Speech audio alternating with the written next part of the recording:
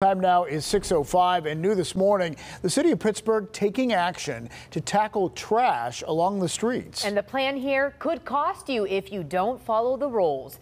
Chile Cassiadelle joins us live in Bloomfield, where it's trash day there. Chile, the thing is, not everybody's going to be on board with this. Good morning. Yeah, Lindsay and David, good morning to you. Usually anything involving fines is enough to draw people's ire. Well, soon the city can issue people quality of life tickets if they don't handle their trash properly. City Council person Bob Charlin introduced this back in June. City Council passed the ordinance. The goal here is to reduce the amount of litter found around the city of Pittsburgh. So, what are some of these violations? Well, first, your trash must be stored in a tightly sealed container. It has to have a close-fitting lid. You can't put garbage cans out too early or too late either. And you have to make sure they're out after 6 the night before trash collection and bring them back in by 10 p.m. the day of collection.